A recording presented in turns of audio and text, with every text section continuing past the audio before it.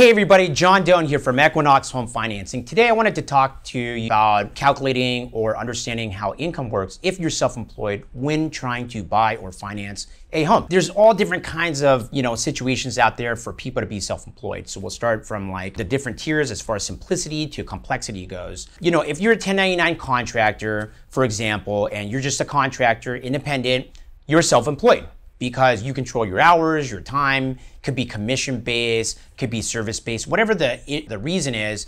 1099 contractors are self-employed. You get a 1099 at the end of the year, and then you file that on your 1040 tax returns on the form called Schedule C. It's your business profit and loss. That would be like the easiest and most simple way to go to file taxes. Next step up would be having a sole proprietorship. So that means that you're self-employed. You may have a restaurant or a retail store or a service that you do. You don't have a corporation and you're not 1099. You go to the county recorder's office, you file what's called a fictitious business name, and you get a DBA. DBA stands for doing business as. You don't have a federal tax ID number. Instead, everything's tied to you personally under your social security number. And in this instance, whatever you generate in income, you would also file on your Schedule C tax return.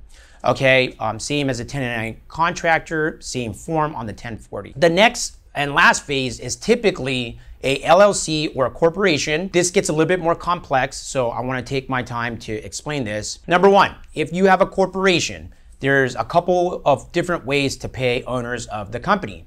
Number one, if a corporation W-2'd the owner as an employee, you would get payroll checks consistently and W-2s at the end of the year. That's one form of income, okay? The second is every time you pay yourself non-W-2, that's called an owner's draw. That means you're paying yourself money, and at the end of the year, the corporation would issue you a K-1 form. If you got W-2 from your corporation and you took draws, you now have two forms of income, which would both then translate to the 1040 when you go file at the end of the year. Both of these forms, the K-1 would get filed on your Schedule E tax return before write-offs or whatnot. These are the forms that we would be using. So if you're a 1099 contractor or a sole proprietor, and when you're looking to finance a mortgage or buy a home, we're just looking for 2 years of tax returns. Okay, 1040 tax returns, that's all you need. We don't need the 1099s.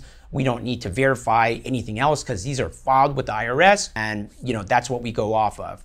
If you have a corporation, we will need all your corporate tax returns for 2 years and 2 years of your 1040s for us to be able to analyze what your exact self-employed income is. If you have any other questions about how to calculate that, or if you need help calculating what your income should or will be, give us a call today. We'll be glad to help you out. Thank you. Subscribe to our channel below so you can find out more about home financing.